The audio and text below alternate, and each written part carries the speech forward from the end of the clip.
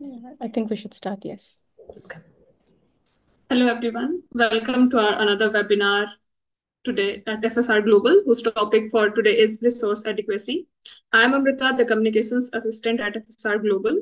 Just for your information, we are streaming this video live on YouTube, which you can view later as well. Now, I would like to invite Parul Bakshi to take this ahead. Thank you, Amrita. Good morning, good afternoon to everyone present. Thank you so much for joining us today. Very warm welcome to the EU-India Regulatory Workshop Series. We're in the sixth cycle of this series under the EU CECP, and it is my pleasure to have you all here. And the topic of today's event is resource adequacy, a very timely topic, I feel. And without further ado, I'd like to call upon Bartosz, who's the Councillor, European Union Delegation to India, to please open with his remarks. Over to you, Bartosz. Hello, good afternoon to everybody. You can hear me, I assume? Yes, good. So thank you very much for inviting me to open this workshop. It's organized in the framework, as Paolo said, the framework of the large and diversified platform of cooperation between India and the EU. It's called the EU-India Clean Energy and Climate Partnership. And yeah, we have been conducting this regulatory workshop series in collaboration with FSR Global for the past 6 years. And this ongoing series of events aims to facilitate discussions on various topics related to clean energy transition, something which is very close to our hearts, both in Europe and I hope also here in India. So today's debate will focus on the topic of resource adequacy. And this, for some people, it may sound quite cryptic, but this expression can be broadly defined in the simplest terms as the ability of a power system to supply enough electricity in the needed time slots and at the right locations, practically to keep the lights on everywhere around the clock during all the year. So this issue is particularly crucial when the power system is undergoing a fundamental change. Such a change we see now is the change in the composition of different energy sources, and in this specific case, is gradually increasing penetration of renewable energy into the grid. And the topic is of particular importance or relevance today, as the Central Electric Authority of India has just recently issued draft guidelines on resource adequacy, precisely to address this challenge of integrating new sources of renewable energy into the grid. And these guidelines aim to ensure a reliable and resilient power system, but at the same time to promote the efficient use of resources and facilitate the transition to cleaner energy resources. In the European Union, we know this issue very, very well, not only because we have started integrating renewables already quite a long time ago, but also because we have this constant challenge of integrating together different national grids, different electricity systems into one European system. So having in mind all those complexities and challenges, we have built in Europe a very special, sophisticated mechanism, which is called European Resource Adequacy Assessment, which is a pan-European monitoring assessment system, which assesses the power system resource adequacy of up to 10 years ahead. It covers all the member states of the European Union, but also other geographically European, but not member states of the EU, which of course they are members, they are parts of our power system, such as Switzerland, Norway, and the countries of the Western Balkans. And the system is based on the state-of-the-art methodologies and probabilistic assessments, aiming to model and analyze possible events which can adversely impact the balance between supply and demand of electric power in the future. It will be an important element for supporting qualified decisions by policymakers on strategic matters, such as the introduction of capacity mechanisms. So while discussing the Indian proposals, I'm sure it is worth having at least a quick look at what we have done over several years in Europe to ensure the balance and stability of our power system, which is very, very complex and very challenging. So with these words, I don't want to take more your time to leave the discussion in the hands of experts. Those experts will present you with the best practices and innovative solutions in resource planning and management on the way to ensure also a resilient and sustainable energy system for India. So I finish here. I wish you a fruitful discussion and thank you very much for your attention.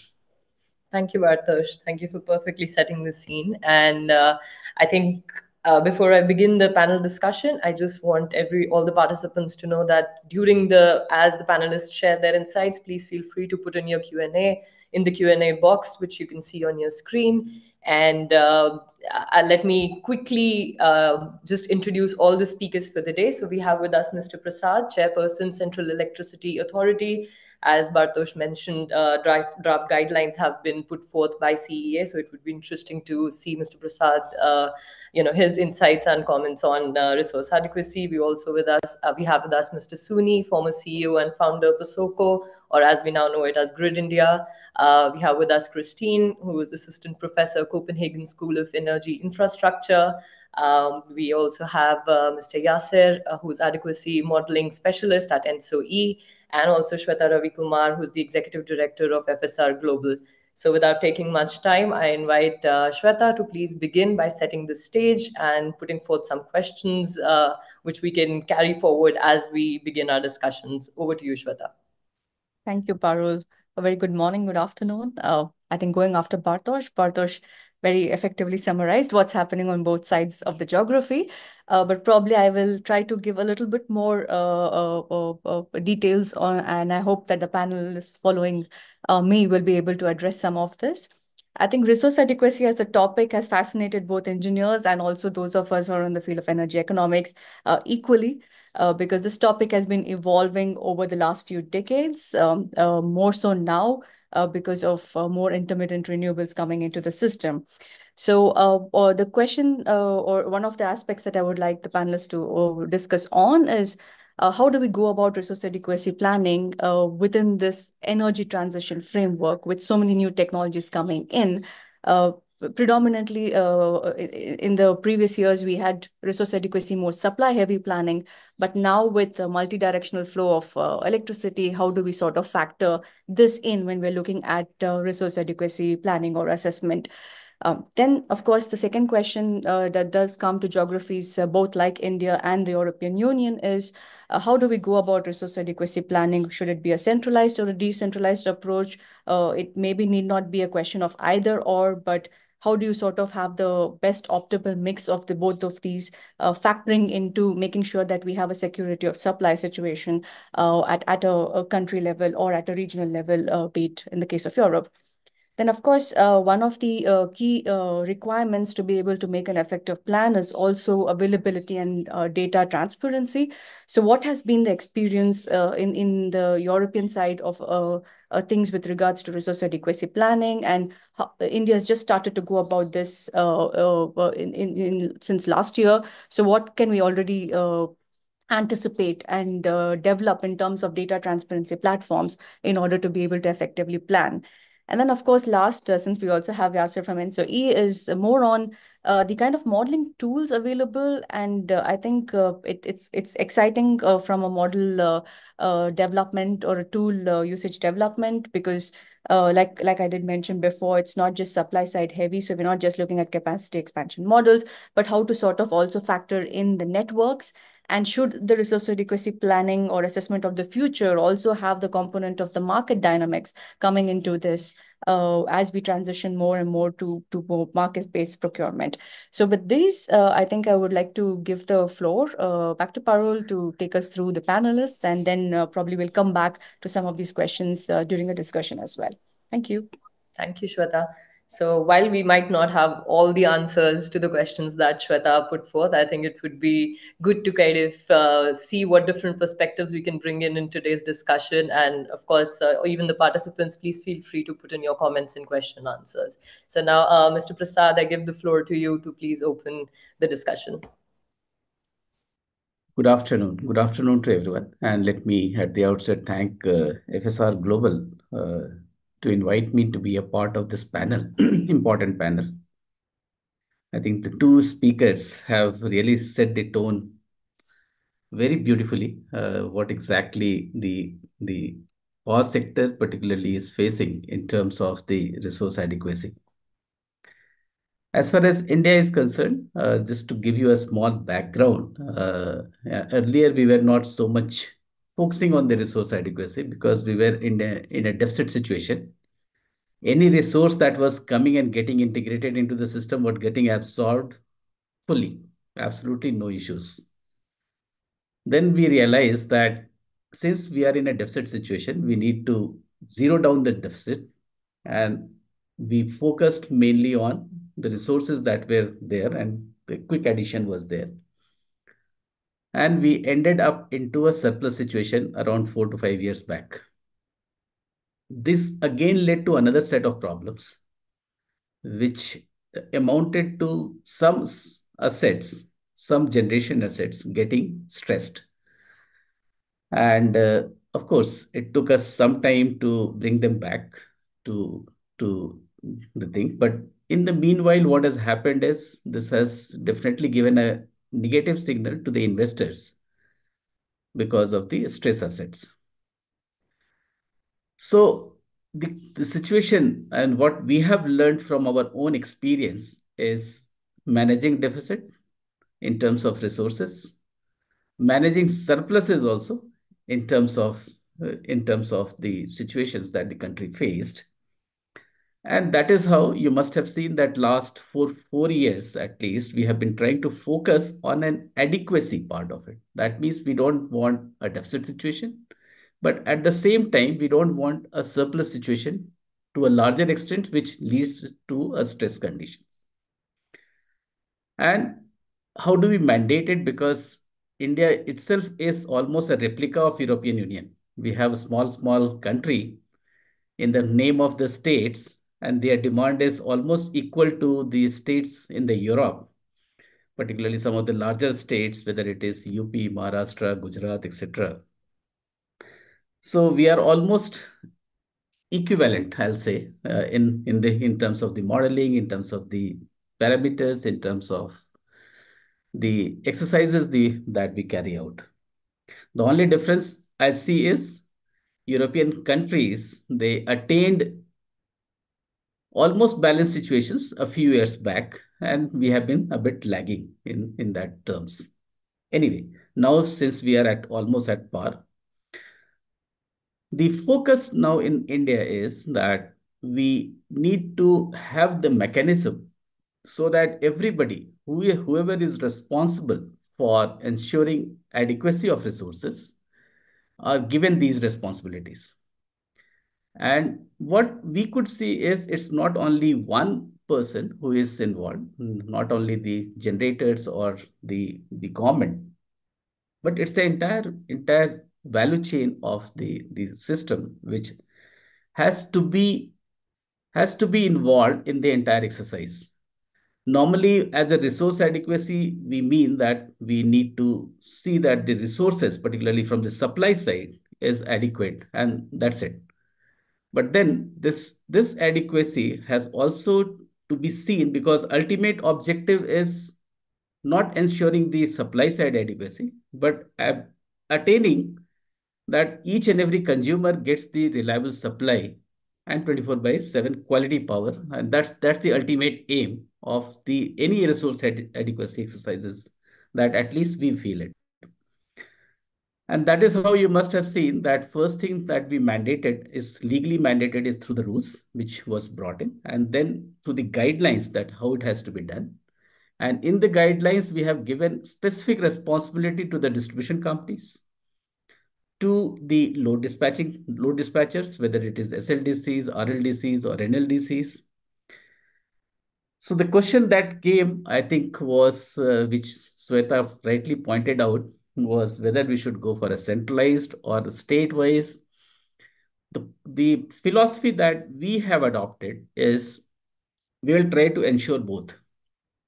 That means the exercises will be done by the discoms, each discoms as such, because now we have only two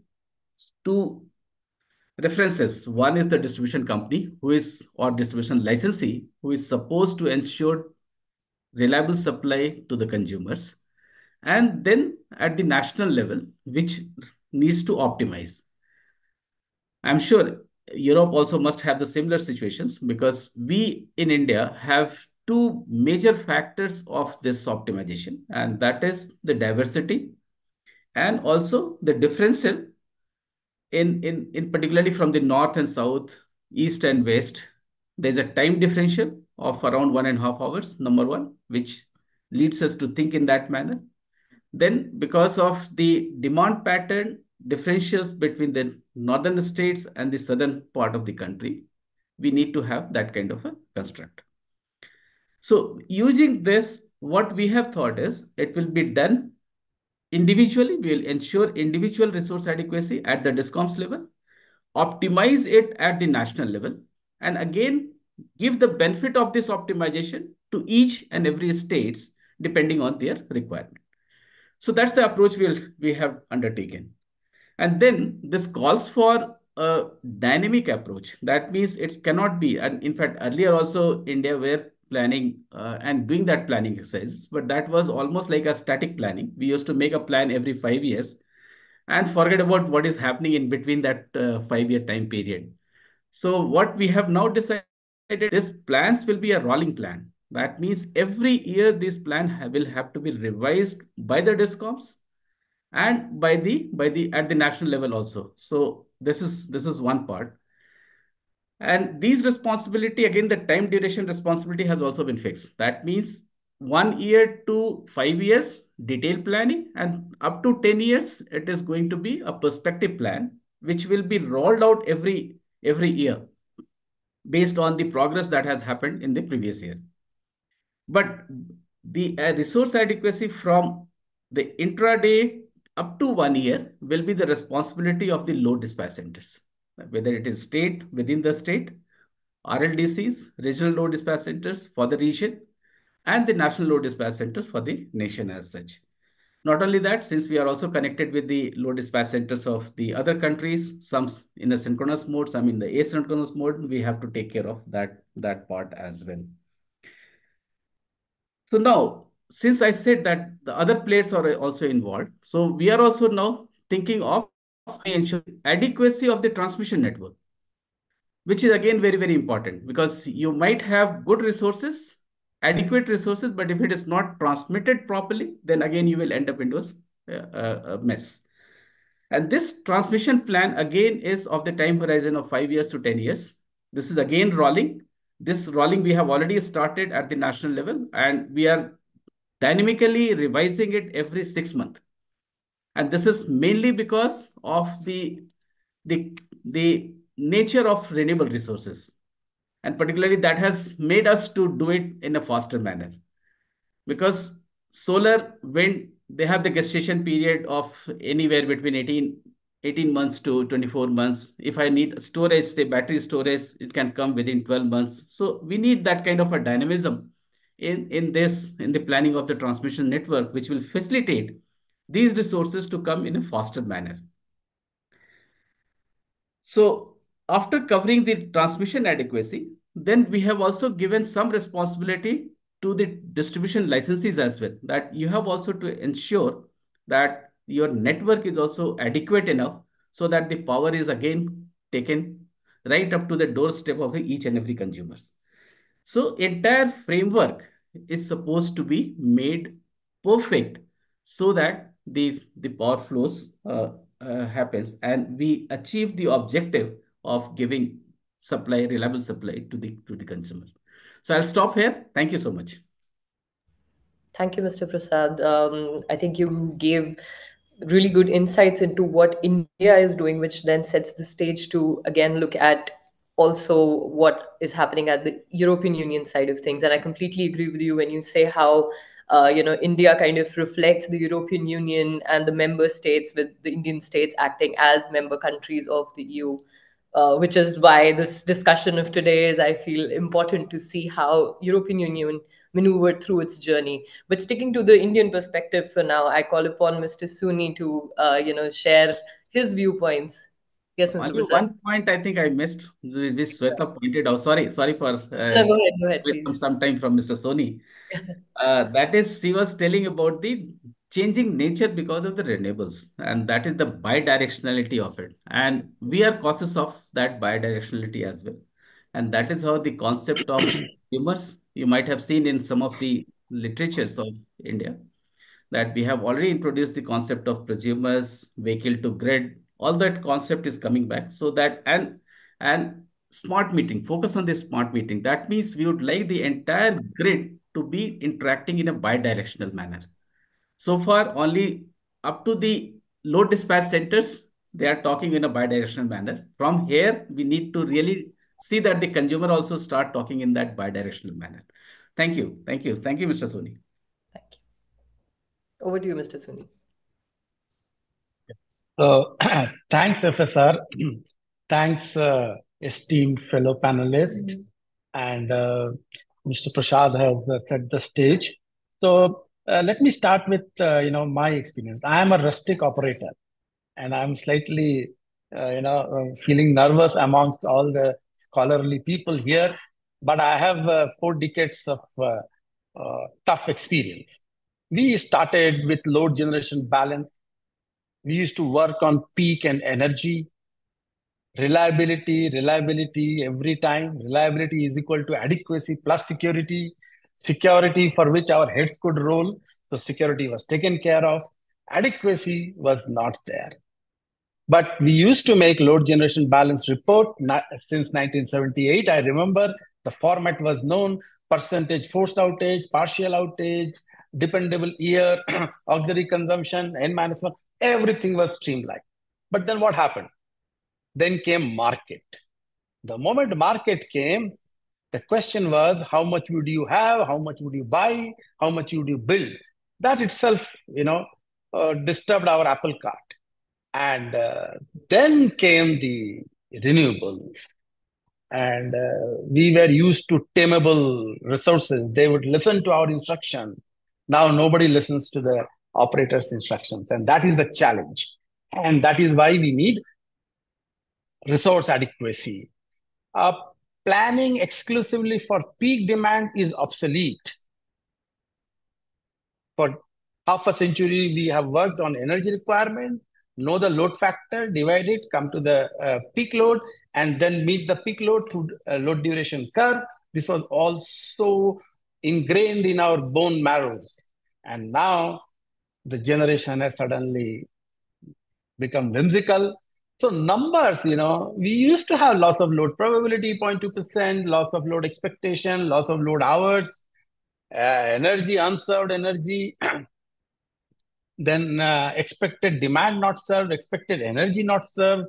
All these terminologies and theoretical formulations are well known and we are taught.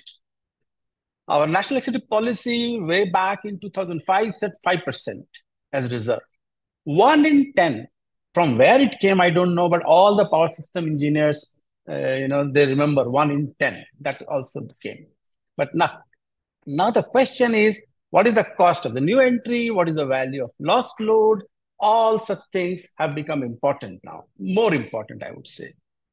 As Mr. Prasad mentioned, our problem is even more complex because of one single grid and diversity in India varies from 5% to 15%. And it can sometimes, in the seasonality, it can go up to 20-25%. And we need to derive strength out of this. We need to leapfrog, we need to borrow from EU, from everywhere else in the world. So few questions I will raise because where will I get such opportunities? Why should we have such high level of reliability numbers? Do we really need it? 1 in 10? Indians are frugal, we are flexible. Give me 50% cheaper, I don't mind 2 in 10. So this is one question which I have a serious concern about it. The other part is the demand response. It has to be part of our equation. Megawatt is extremely important. We cannot afford to keep on building for 1% of 1% of the last, who's utilization factor will be very low. So that's one thing. Being a federal structure, state areas, control areas, distribution, layers within layers, nested loops, then regions within all these complexities are there. And Mr. Prasad also explained, it's very clear to us. It cannot be decentralized or centralized. It has to be decentralized and centralized. We need to have the responsibility from the bottom and then supervision from the top, and somewhere they meet. Of course, it's not very easy to arrive at that, how much in reserve we should share and how much one should be allowed to depend on the market. That remains a question. But one of the very important point, which I have heard from Europeans, but I would like to know further on this and read more on this, is what should be the import capability as a policy for every state? We have one grid. Somebody can say that I will depend on the full market. Would the regulator allow? Or would the regulator say that, no, you cannot depend on the market at all? Show me 100%. Their answer must be lying somewhere in between, but that will decide the number. For example, our average median, if you take 70% import capability, many of the states have. Some average will come out to somewhere around 50%. But some of the states have only 10%, 15% import capability or export capability. They would be in trouble even after they have met all the resource adequacy, is my gut feeling, which comes out. But these numbers have to come out of this. Then the other part is, capacity credit, ELCC, which we talked about. We know wind or solar will be 5%, will be around 20-25%. This has to get into the head of everyone from operator to policymakers, that you need probably 5 times of firm capacity if you are adding renewables. Capacity credit, again, I would say that we should have capacity credit duration curve. One number always frightens me. So like dual duration curve, capacity credit duration curve, all kinds of a duration curve should be available so the policymakers can take a call. Where is the most optimal one? That's another one. Of course, we talked about tools and data. I mean, I fully echo that. That's a serious problem. In theory, everything is fine, but in practice, you get into real trouble. Skill set and human resources, no less important. You can make somebody understand the entire theory, but when it comes to real implementation, many unknowns and cleaning of data, validating, and then visualizing long-term things are tough. You need battery of experts to do that. And the problem is that it's not 1 or 2, it's an 8, 7, 6, 0 hours, or if not every 15-minute simulation. So the integrity and probity of the entire simulation process is also very important. And how do we visualize that? So I would gather courage to say that I stopped looking at the numbers long back, started looking at the graphs. Now I don't like looking at the graphs. I want to look at the 3D surface of anything which you talk about, so that I know that how smooth is the surface and where are the mischievous and outliers which will put me in trouble. And then I would say that, what is happening to load? Supply side, over-concentration, load side, we are coming with e-mobility, e-cooking, electrolyzer. What will be tameable load, moving load of vehicles? They can get synchronized anywhere and get charged anywhere. So what kind of load curve will come? Will the load factor increase or decrease in India? We had a very high load factor because of the shortage. Now it started falling down. But where would it fall and how the load curve will be tamed? And regulators have intervened and we have moved all our load to other side. Agriculture load is coming down, but how much it will come down? Maybe it was 30%, it can come down to 20%. So these are the kind of questions which comes in my mind. And then, of course, solar rooftop and the kind of announcement. So that will change the entire thing. And other part is that neither capacity nor energy is enough. We have capacity, we don't have energy. We have energy, but we don't have corresponding capacity. So that's another aspect.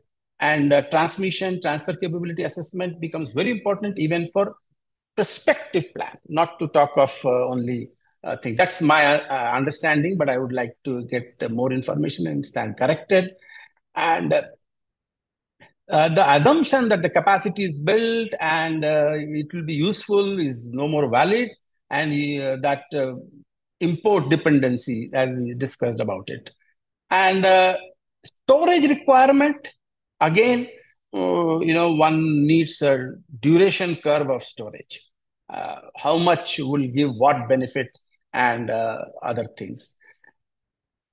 Transmission and generation planning correlation has to be understood by the policymakers and regulators, and increasing levels of renewables will certainly challenge the reliability and shift during any time of the day. Now the surprises can come any point of time, and what kind of a contingencies we factor. So with these little fragmented, scattered thoughts, let me abruptly stop. Thank you. Thank you, Sunny sir. A lot of thought-provoking questions, which I hope we will be getting back to. But one aspect that you mentioned was on demand response. And I think we have a speaker here, Christine, who will be following up. And let's go a bit to the European Union side. And Christine, so I invite you to please come in and share your insights. Yeah, thank you very much. Thank you for organizing this webinar and for having me. And thanks to the previous speakers for already raising some interesting points that, as you say, I can probably pick up on. I did prepare 2 slides to get my points across, so I will try to quickly share them into the webinar. If not, I can also just do as my previous speakers did. Yeah, so now you can see them in non-screen mode. And now I imagine you can see them in full screen mode. Can you confirm that? Yeah, seems like it. Okay, so let me just quickly directly switch to the first one.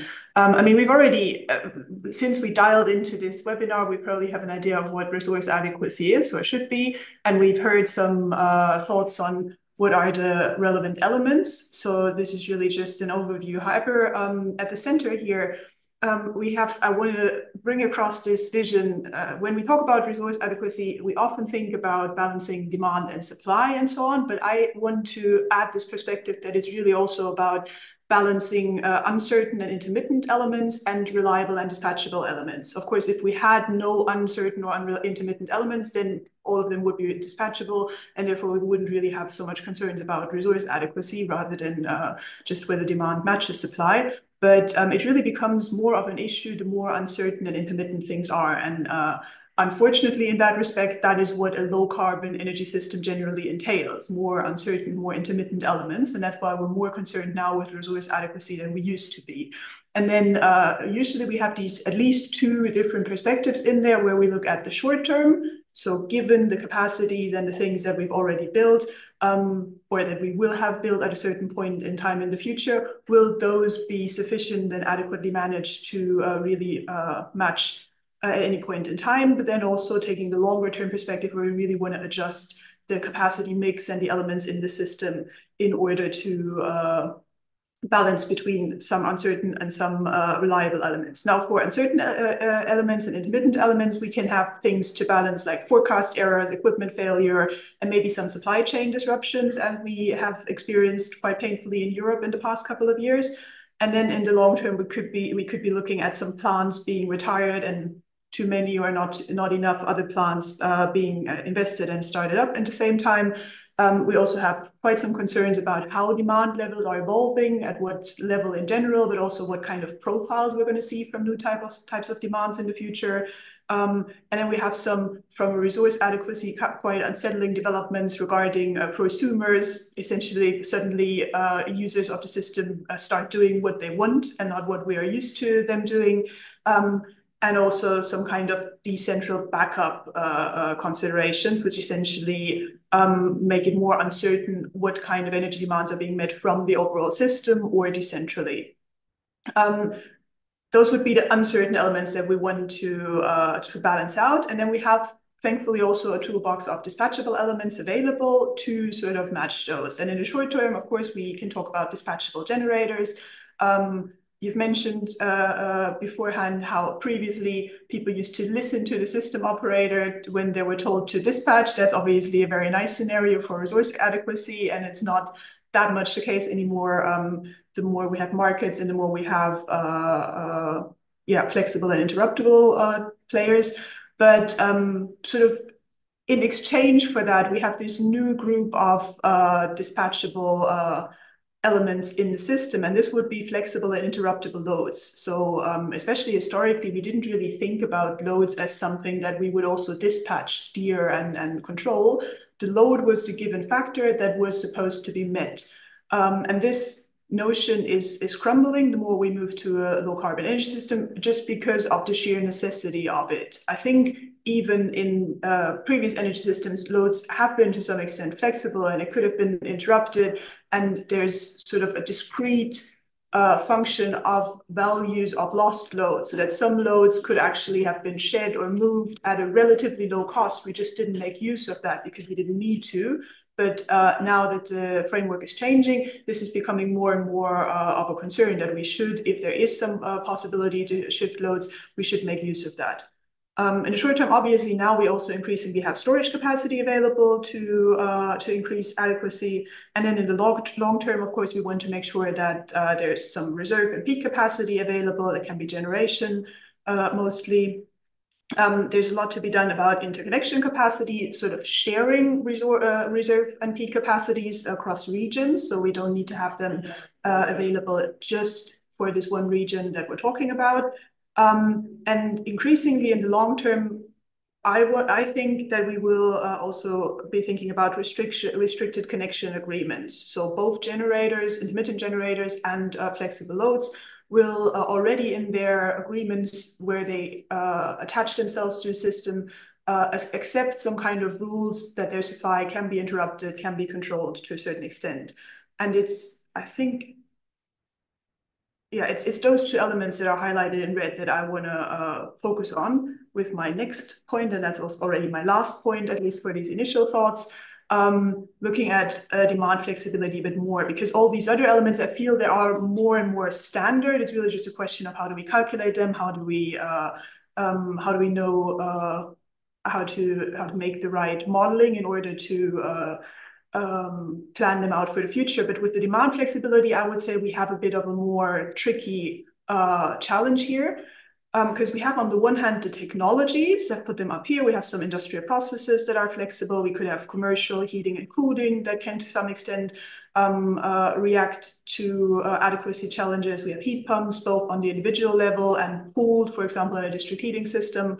And we also have prominently electric vehicles, both individual and in fleets, that can to some extent be controlled or it can react to the adequacy needs of the system. But the problem really is, and that is also what I think, Mr. Suni, you have nicely put from the system operator perspective, that it's very hard to get a good idea and some trust as to how reliable a resource this will be in the future, because it's thinkable that we will all use our electric vehicles differently because of an adequacy need. But if we plan for 5 years ahead, 10 years ahead, we really want to be sure, because if it doesn't happen in the end, then we would have rather built another power plant, and that would have been there for us to rely on. So there is a lot of additional factors than just having the technology ready in the system here, because this is distributed and because it interacts with a lot of other frameworks. And I've put this here as the regulatory, societal, and political framework, where on the one hand, we would be looking at some kind of contracts for curtailment and limited capacity in order to really lock in that this flexibility that we can see on the demand side would really be available, because this is contractually fixed. I mean, this in general, or in theory, this also applies to decentralized generation, where you could curtail wind or solar generation, but I'm just focusing on the demand side here. So also for the demand, especially for industrial and commercial demands, it seems very feasible to just assess with the businesses what kind of reliability do they really need, and then only contract the type and the level of reliability that is actually needed, and then also only build the adequacy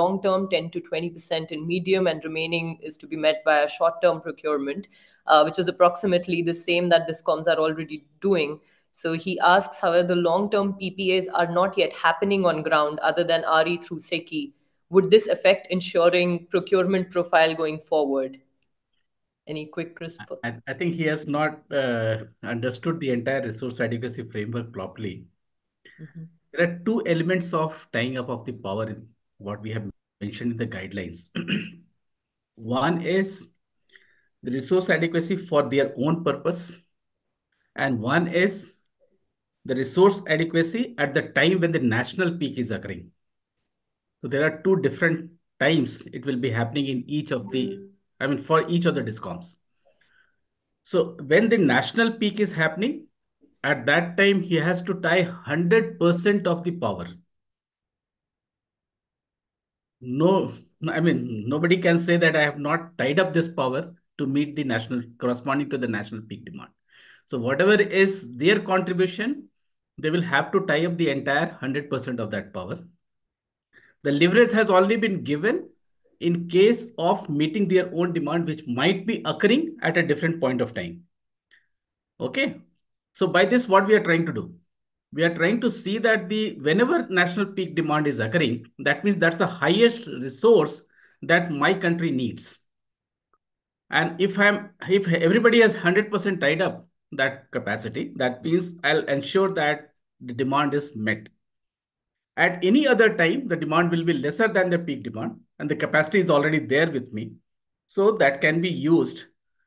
And the surplus capacity will be with somebody, and deficit capacity with some other person. So this can be traded or exchanged. And what Mr. Soni was telling, market development will happen like this one. No Thank you. leverage.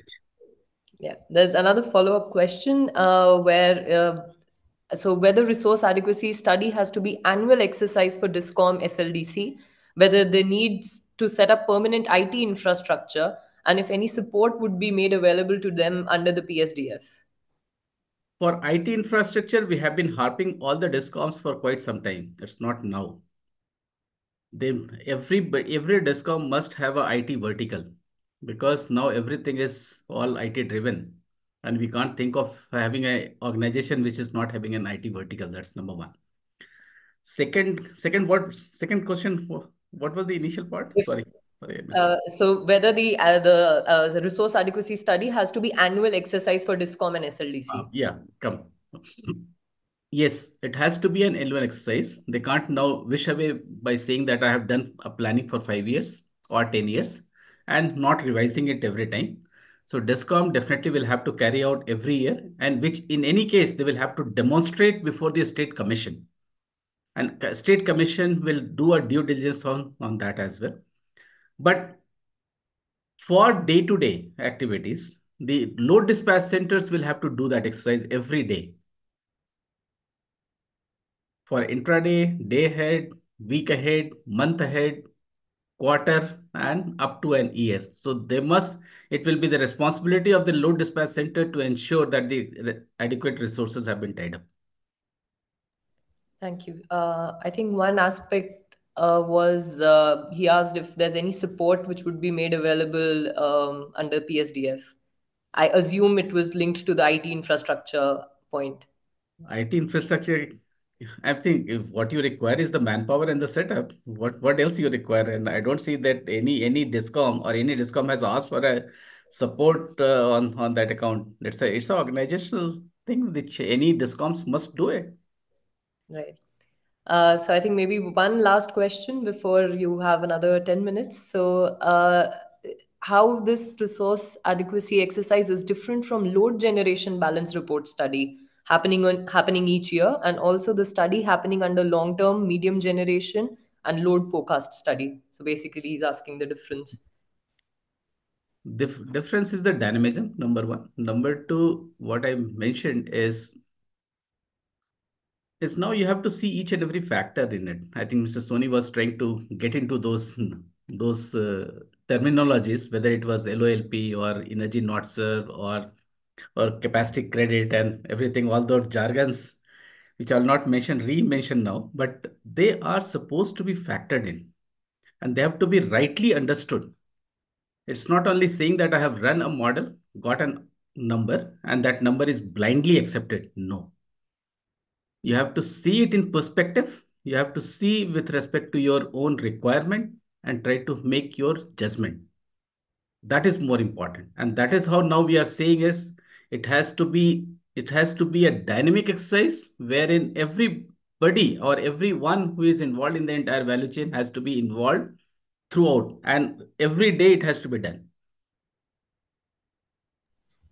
Thank you, Mr. Prasad. There's another question, if you allow me. In our draft resource adequacy framework, have you given any weightage to economic and financial considerations to reliability criteria? Economic considerations are taken care when we are doing the demand.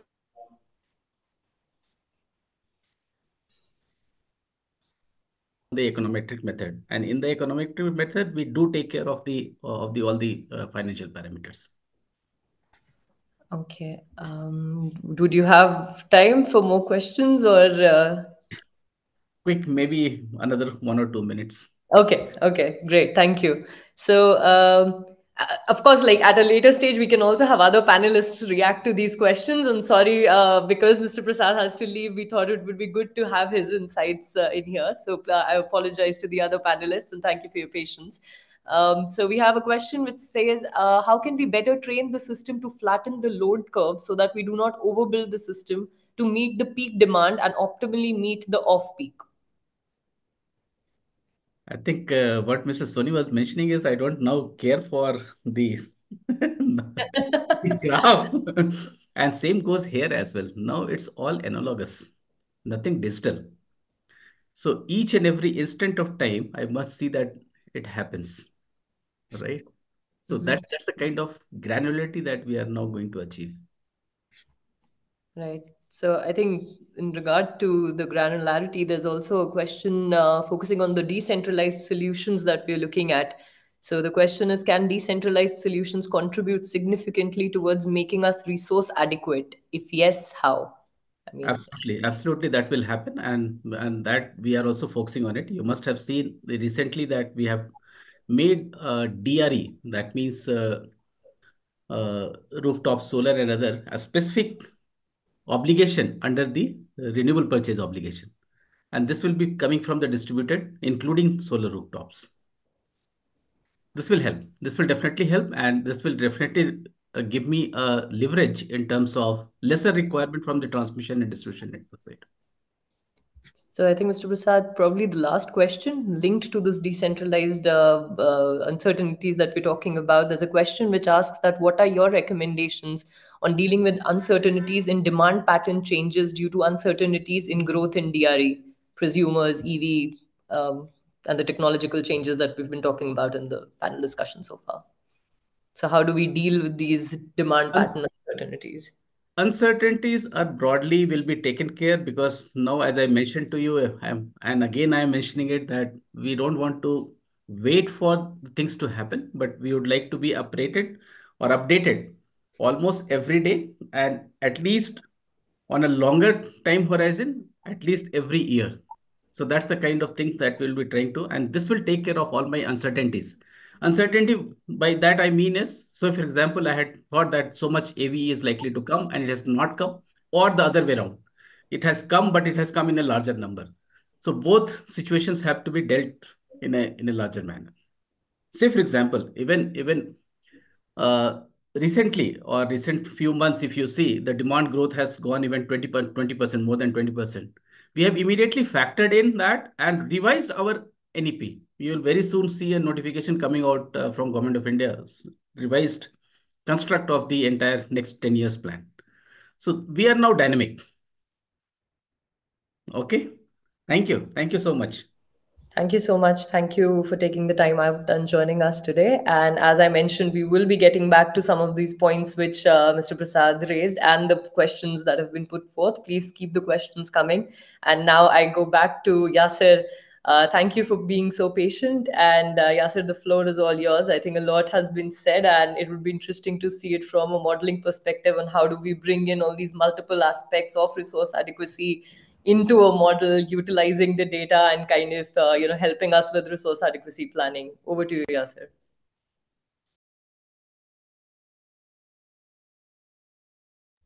I think, yeah. Hello, can you hear me? Yes, we can hear you now. Maybe you can make it in presentation mode. You can see your screen. Can you see my screen? Yeah, we can. It's not in presentation mode. Would you like to? Yeah.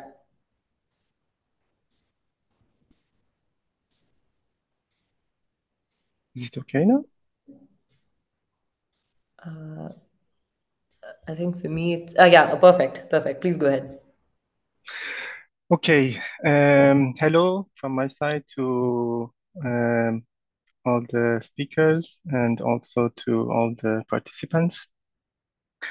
I am Yasser Tohidi. I work for NSOE. NSOE is a European Association for Cooperation of Transmission System Operators in Europe. NSOE has several mandates, but the main point is to collect data, making the cooperation between the TSOs, and in order to make sure that the European targets are met accordingly. In this presentation, I will focus mainly on ERA, which is one of the products at NSOE, which is also an adequacy product.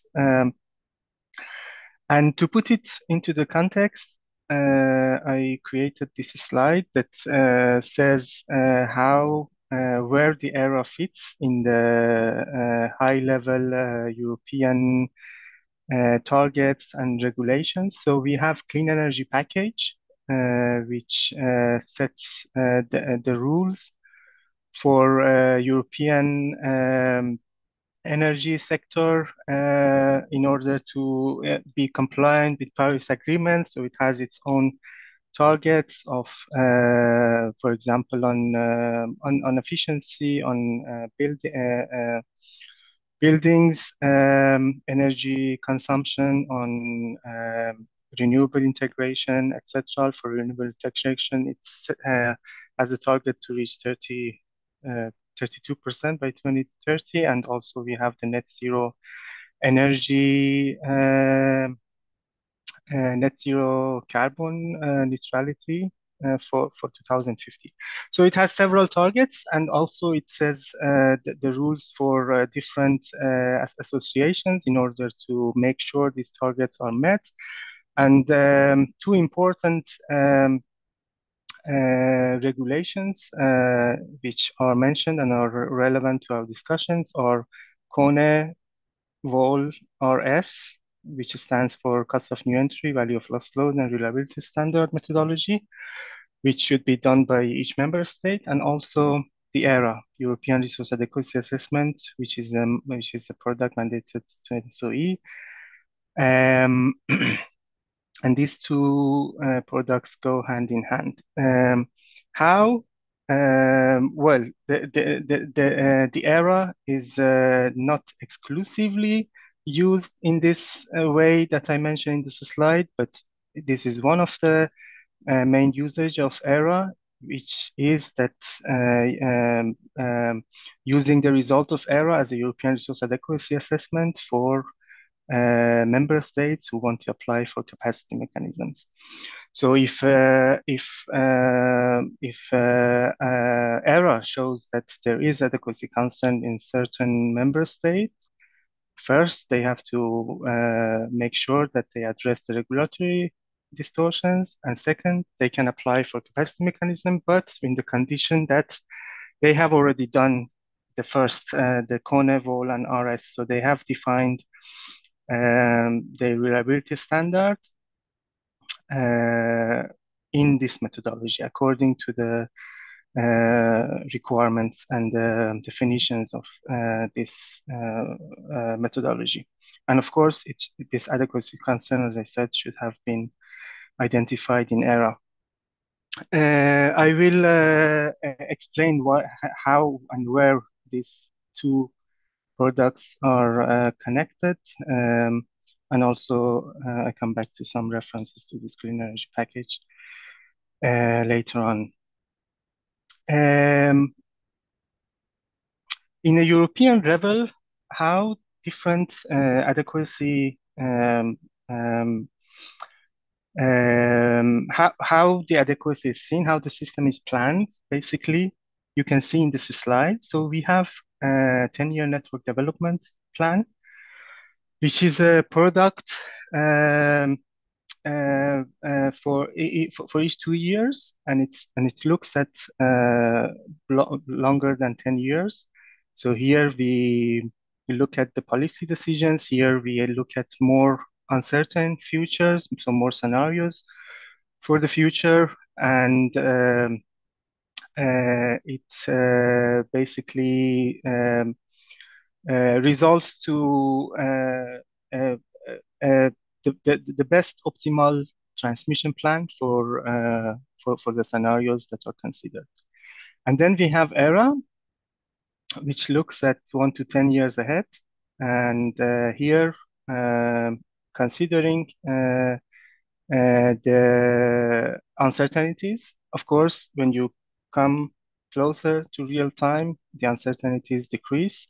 So here we don't have the scenarios, for example, that was under investigation in UNDP, but here we have also uncertainty scenarios regarding the temperature, so the climatic scenarios, etc. And here in this step, basically the generation investment decisions are looked at and are analyzed in order to see how that will affect the adequacy level of member states and Europe in general. Then we have seasonal outlook. So this becomes closer to the real time. So some of the uncertainties decrease, but also when you go closer to real time, the model that we create is becoming more accurate, let's say, in terms of because some of the uncertainties are already realized. For example, some of the maintenances planned better. So also some of the hydro targets are modeled with more detail in this study, and then we have basically weekly close to real time, again adequacy analysis done by RSCs, which are several in Europe, and they are coordinating the regional security issues and in closer regions in cooperation with TSOs in closer regions in Europe. Now I will more focus on ERA itself. So what is ERA? First, we have data. Of course, it's very important. It has to be coming from the member states, from TSOs, and it has to be compliant with the national energy and climate plans, which are also another requirement set by clean energy package. So in terms of the data that we collect for performing ERA, we have an European market modeling database. So this is all the detailed data about generation capacities, unit by unit, and the data about different technical parameters that these units have. We have to model the network as accurate as possible. There are two ways, NTCs, that has been used until last year, let's say, in ERA, but we are moving completely to flow-based. This year, flow-based is the approach that is used also in the market in Europe to model a transmission system in a transparent way, and also respecting the bidding zone definitions in the internal electricity market of Europe. And then we have climatic data coming from Pan-European climate database, which basically creates our scenarios for our climate scenarios on capacity factors of wind and solar and hydro inflows, and also on temperature profiles. And then separate from this, we have, well, not completely separate, because temperature and also some of the data from PMMDB is used in our demand forecasting tool, which also creates scenarios for the demand. All of this data is given to EVA step. So this is a step that investment decisions are revised. So basically, we do an economic viability assessment on generation capacities in order to see which of them are viable to stay in the market or not, or which new resources might come to the market. So here our input or our economic parameters, as I mentioned in the previous slide, well, in the first slide about the Kone, Vol, and RS. So here is the connection between the two studies, the two methodologies. So here for economic parameters, we use the data from Kone, Vol, and RS study in terms of WACC, CapEx, fixed cost, and also the new entries that we consider in each member state as a candidate for expansion. In addition to that, from PMMDB, from TSOs, we collect other parameters about the units, like if they are policy technologies, so they are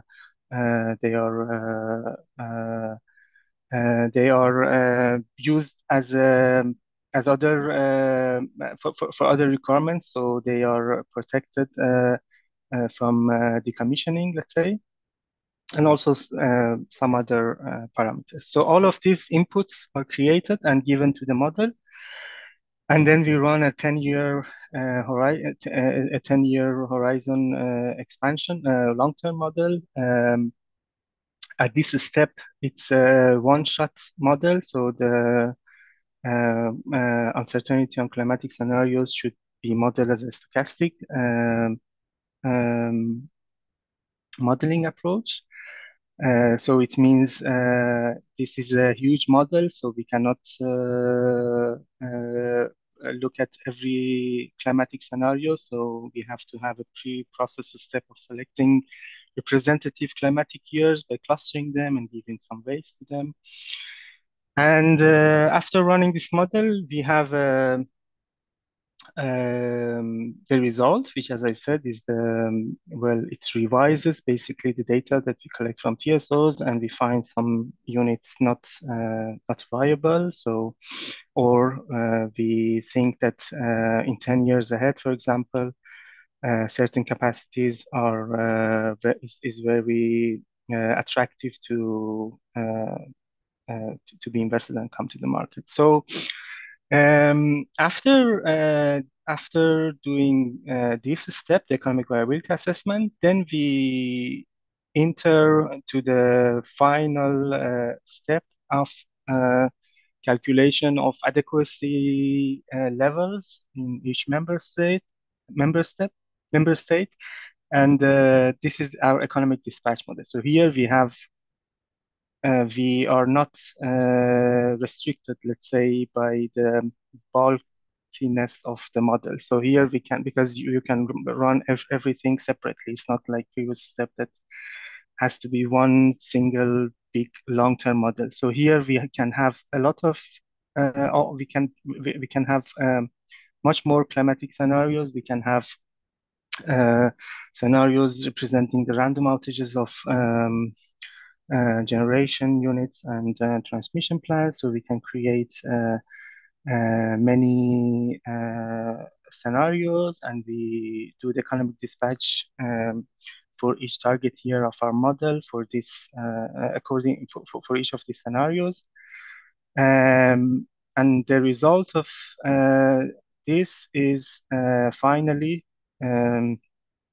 our adequacy metrics, which is basically the loss of load expectation and expected energy not served.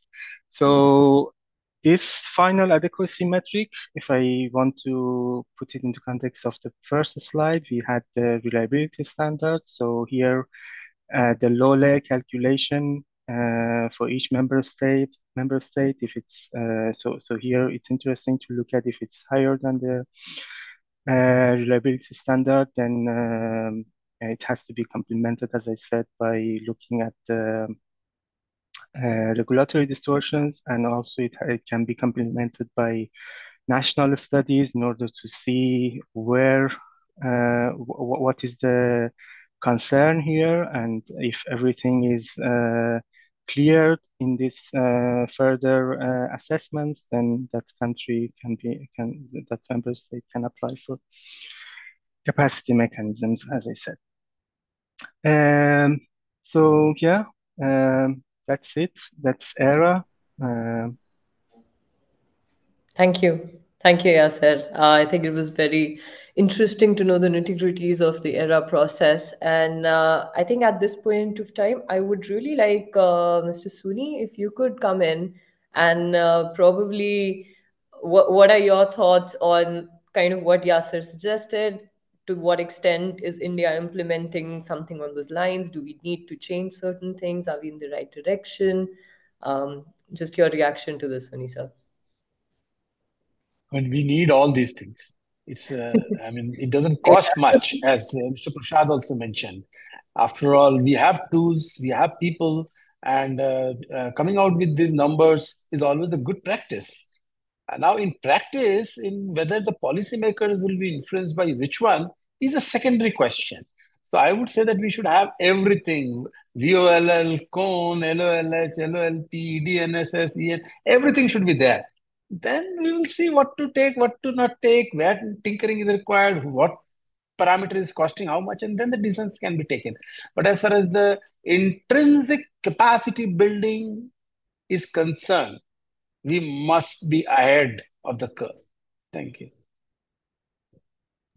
Thank you, Suni sir. Completely agree. I think I would also go back to some of the questions as promised, because at that point of time, we could only ask Mr. Prasad to react. But okay, firstly, I think Yasser, there's a question by somebody asking, is the ERA model a capacity expansion model?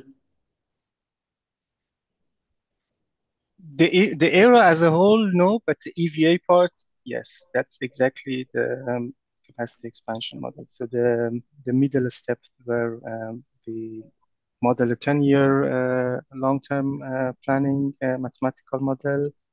Yeah, that's a capacity expansion, and the result is, as I said, viability of the units, yes or no, and also viability of existing units, and also what about expanding new units in the system if needed. Thanks. Can I just add, I wanted to ask you about this transition from planning happening at the member state level to the EU level. Can you maybe shed some light on how European Union has kind of gone through that process? Because as Sunisa mentioned earlier, for like Indian states are almost equivalent to EU member states, and we're looking at our planning process. So even from a modeling perspective, when you talk about all of these different data points, any challenges, anything that you can highlight on this transition that you went through in expanding the modeling for resource adequacy planning? Yeah, it's a good question. And I'm not sure if I'm the best person to answer it, but I will try. So as I said, there is these targets defined in the European level, and also these targets should be translated in according.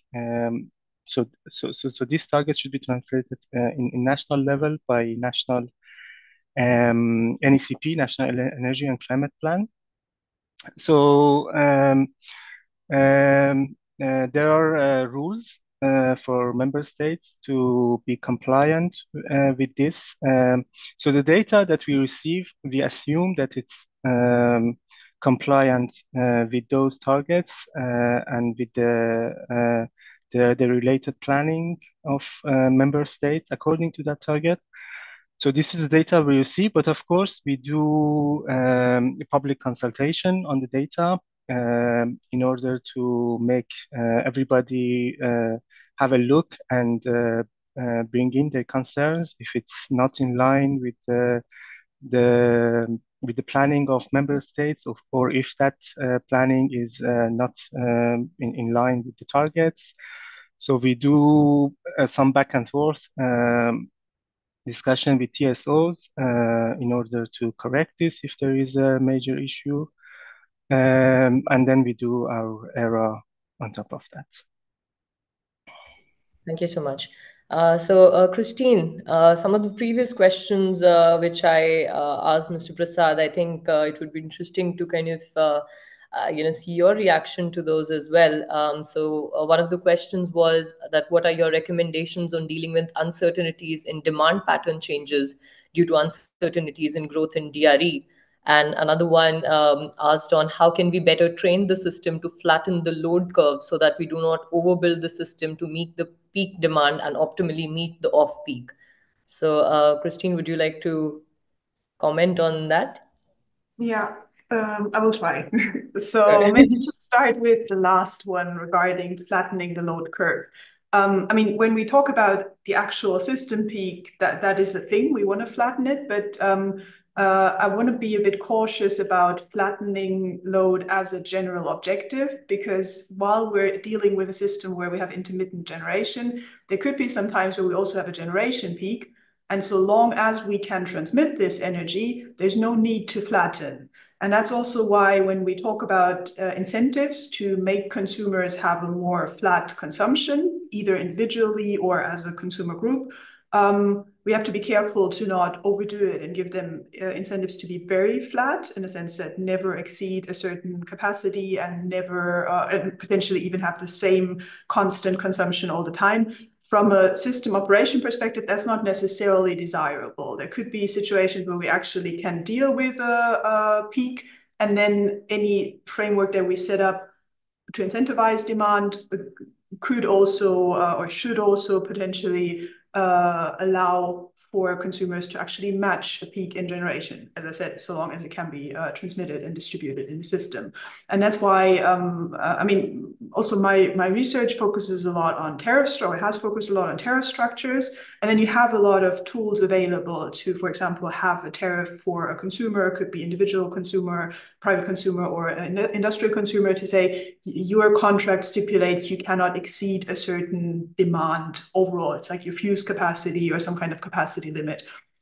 And then that means, from that perspective, you can be sure that this consumer will not exceed this demand, because maybe technically it's not even possible, or there would be a high penalty to exceeding it. But then if you want to integrate this same consumer in some kind of balancing scheme or in a redispatch situation, then you would have to make sure that in the end, they can actually exceed it if it is desirable from the system perspective. And then if you already incorporate that thought that you might need them to match a generation peak at some point, you might not want to give them such a strict contract in the first place, but have a more dynamic signal that they react to. On the other hand, if you have very dynamic signals, then you will have, especially at the private level, some consumers who can't actually handle this. And then the question is, are they linked to some kind of aggregator, a digital solution that does that for them? Then maybe they can handle the complicated signal after all. Or if it's a commercial industrial consumer, you can assume that they have some procurement department who's going to incorporate and implement something feasible to actually work with a very complicated from the perspective that otherwise you would just be doing what you want with your electricity. Then you could have a setup where they can actually handle this kind of complexity. And therefore, just the easy target of flattening the curve, and also for everyone with one instrument, that's probably not what we're getting. We really have to embrace the diversity of those demand response options that we have, and then have targeted solutions for all of them. But and then leading to the first question, which I think was on how reliable, how can we, like, how much demand response can we actually rely on? I think a good way to start is to rely on what we think we can contract, even in the mid or long term or something like that. Because if you are if you have some kind of decentralized distributed tariff response where because the market price is high now you expect consumers to consume less. That's something that will probably happen. And over time, you will build some experience and some confidence as to how much of that you can expect in a certain system, maybe also given on the technology mix that you have in that system. But regardless of that, when you talk about adequacy and we don't yet have that experience, it's a lot about what kind of contracts do we have. If we have a contract where a certain, say, industrial consumer commits that within their production schedules, they are able to shed load for a day or something like that, or sort of reschedule their production processes if they know a week in advance that it will be necessary or something like that. And the contract clarifies that. And that I would assume is a resource, a demand resource that we can actually rely on. And then you can also incorporate a penalty for violating that contract, which would cover whatever is your alternative option to still keep the system running if that doesn't happen. And this then I would consider, but I just might disagree, a relatively reliable resource from the contract side. And then other resources that are more decentralized, more implicit, they can come on top based on the experience that we gain with them. And this is why also it's important that you're saying these assessments are redone every year or so, because we gain in this experience and we see how some policy framework, some capacity building is working, and how we have more resources that we can for the future assessments then also rely on. Thank you, Christine. So we have one more question, asking about the VOLL, the survey that I think Yasser, you mentioned. So it's saying VOLL is estimated through consumer surveys, is the question. And he's asking if you can elaborate on the process and what is the periodicity of such surveys. Yasser, would you like to take this? I'm not sure about this. So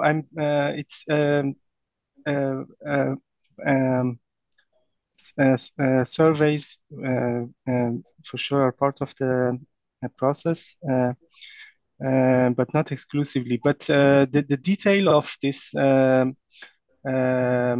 how this is mentioned in the methodology, I'm not sure. But as I said, this is hand in hand with cost of new entry and reliability standard, because these three parameters are complementing each other, and if you change one, the others also change. But how exactly in the methodology this is done, or how in each member state the estimation of value of lost load and these other parameters are done, I'm not the best person to answer this. Thank you. Thanks, Yasser. So I think we have actually a lot more questions, but we're running a bit short on time. So I apologize, but what I'll do is try to use these questions and ask the panelists to move towards their concluding remarks as well. So Suni sir, there's a question, and if you could club that with your some concluding remarks as well, which is what, according to Mr. Suni, would be the possible solutions in order of priority? It's a really challenging one. But there is no silver bullet, first thing. We got to do everything starting from data to tools to skill set, have clarity of what kind of reliability criteria you want to adapt, have the capability to simulate, have the rigor of doing things more diligently and then analyze. It doesn't cost much. The amount of money we spent towards capacity expansion, it's the second decimal place which you will spend. Somehow that culture has to come, and we are talking about IT verticals and then funding. What is so great funding? One wrong generator commission, your lifetime capacity building of this can be funded.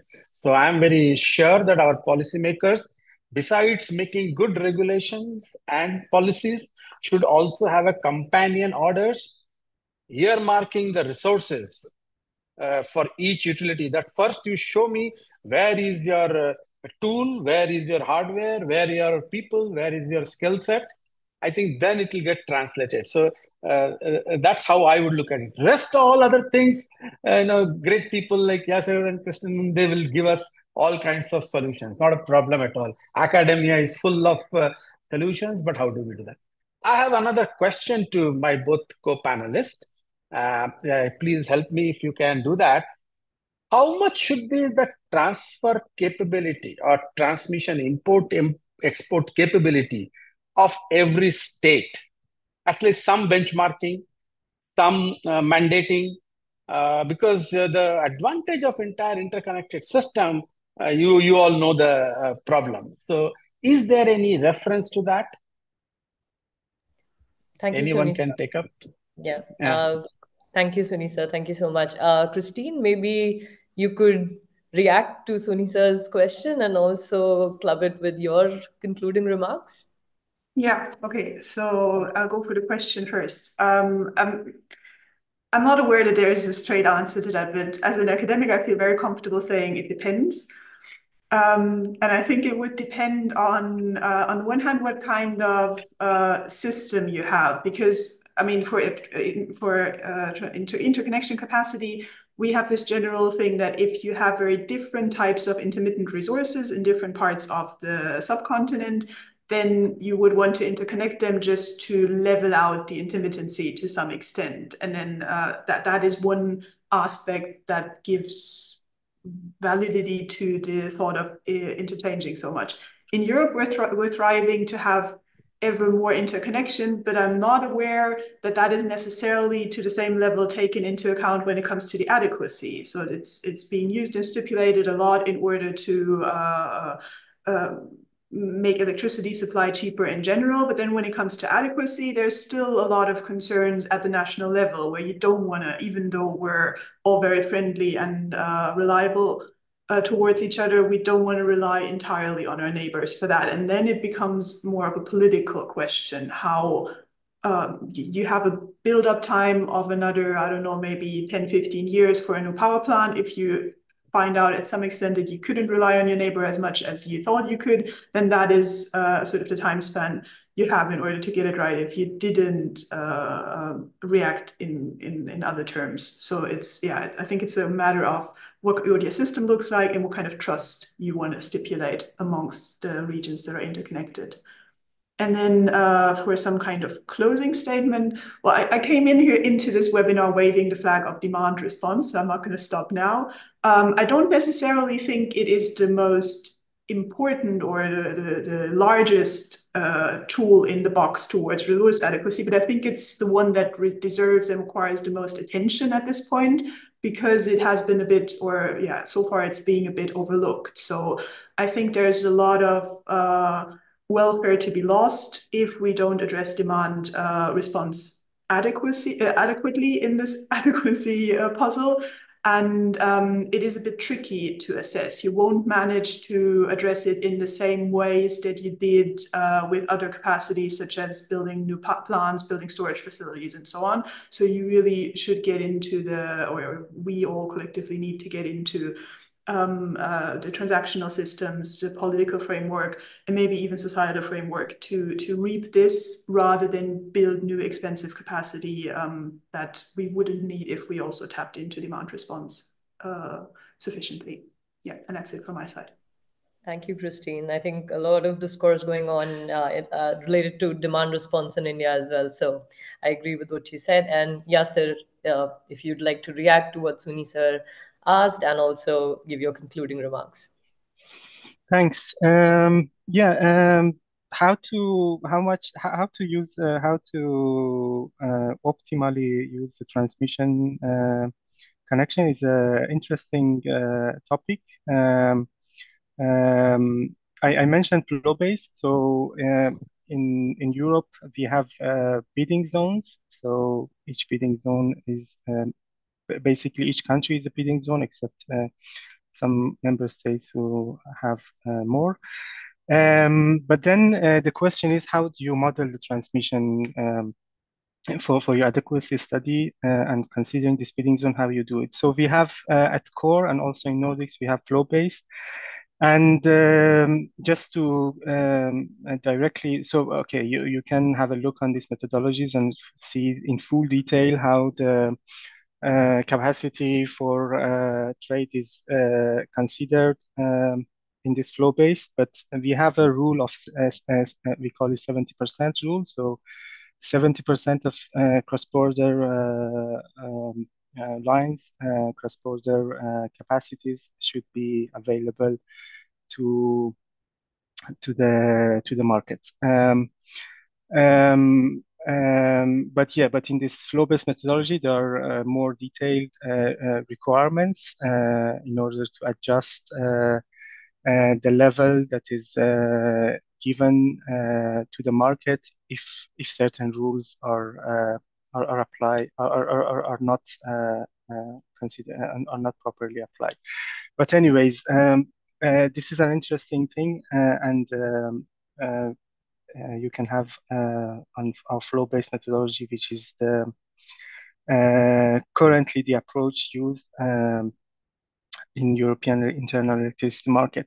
But on top of that, I wanted to emphasize more on the data handling and modeling of more and more flexible resources that we have in consumption side. So we have increased our categories of our demand response units in ERA, and we have improved it. We are going to improve it even further because there are more types of flexible resources coming into the market, and also in addition to that, again about the network. So this is an important part of the modeling. So there is a review of bidding zones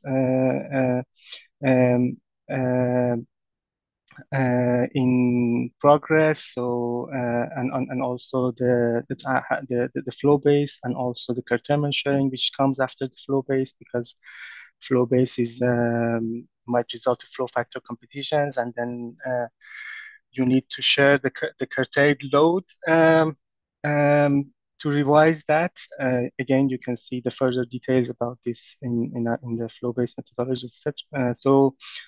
And also the global warming effect. So in our scenarios, we are considering more and more either expanding our climatic scenarios to include more extreme scenarios, or to use some state-of-the-art models that can bring in the effect of global warming into our uncertainty and climate scenarios.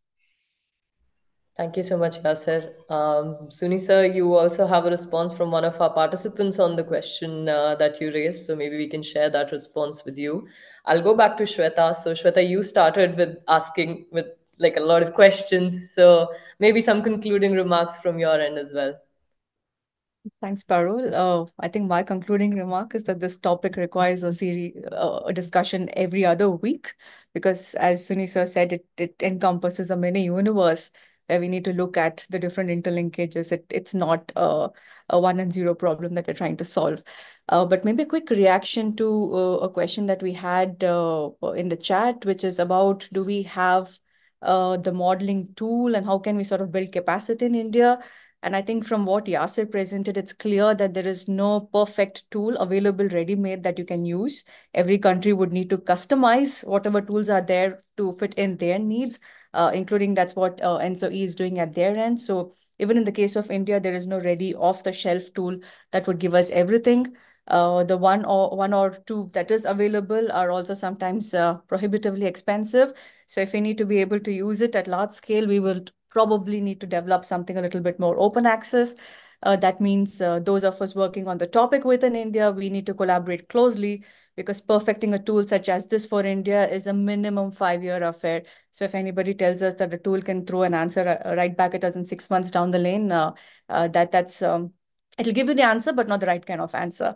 So I think to have a India-specific tool, it would require all of us to collectively put our muscles and brains into it.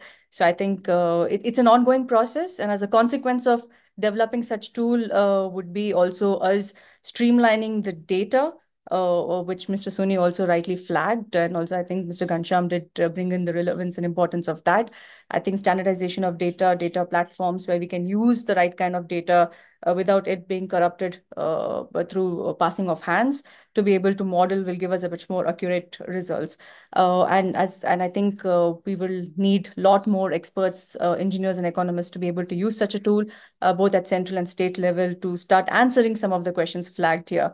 So I think this is an ongoing deliberation that we will have to do, and we will be continuing on this topic over the next months as we embark on expanding our own capacity in understanding this topic. So do stay tuned for this. This is just sort of an opening primer on the topic. And you will hear back from some of us or almost all of us on this topic over the coming months. So thank you so much. And with that, I would like to close today's session. I think we've gone a little bit over time, but thank you for staying in and listening to us. We'll come back to you next time with another topic. Hopefully it's on offshore wind. So do stay tuned, and we will keep everyone posted. Have a wonderful afternoon and a lovely day for those of you in Europe.